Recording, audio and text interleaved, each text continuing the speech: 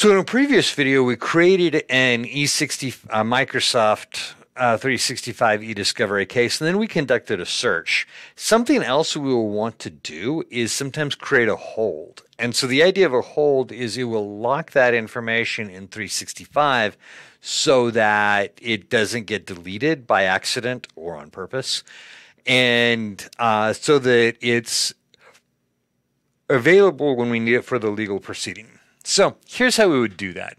I'm in eDiscovery, and so I'm going to go to my cases, and I'm going to select the case that I have. And this is where we went when we created the search. And the hold actually is going to be really, really similar to a search. So here's my existing search. I did a search for the query text named Shire, the description of it, and I can open this up and do something with it later on. Let me go to hold policies, and I'm going to create a new hold policy. So I'm going to click on new policy, and here or here, it doesn't really matter. And we're going to call this one Babylon. And I'm going to click create. And again, I have an empty case, or a pretty much empty client or tenant, so I'm not going to find a whole lot. But this looks really, really similar to doing a search, right? In fact, it's actually going to work almost identically. There's going to be a little bit of a difference. So I click on my data sources to select the sources I want, and this is my filter. And then I can choose here what I want to select. And so we're going to see groups, and we're going to see teams, and we're going to see users, and we're going to see all kinds of information, team sites. So all kinds of stuff here. So I'm going to select, and then I am going to save and close to set my data source.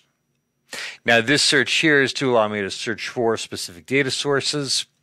So I'm going to save my data sources, and this will take it a second.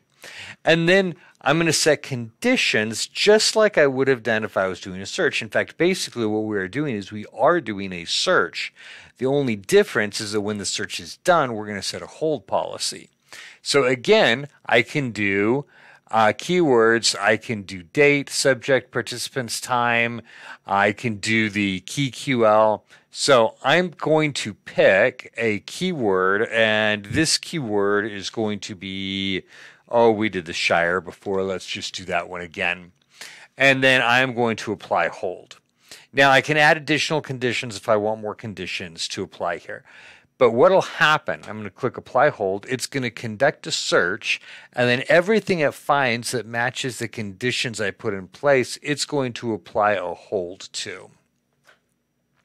So that's the idea. That information then will be held. It cannot be permanently deleted out of Microsoft 365 until the hold is released. That way we know it's available for the eDiscovery case that we're working with. Now, in just a minute, it's going to come back here and it's going to tell me that it couldn't apply a hold because it couldn't find anything that matched, which is why we'll sometimes do searches before we do holds. In fact, there's an option. There we go. Something went wrong. We couldn't find anything that matched Shire. So we're going to say, okay.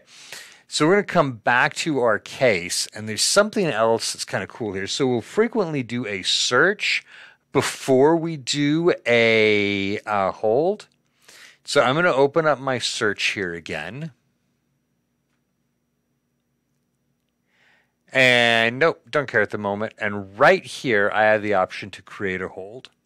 So I can create a hold using the exact same data source and query as the current search.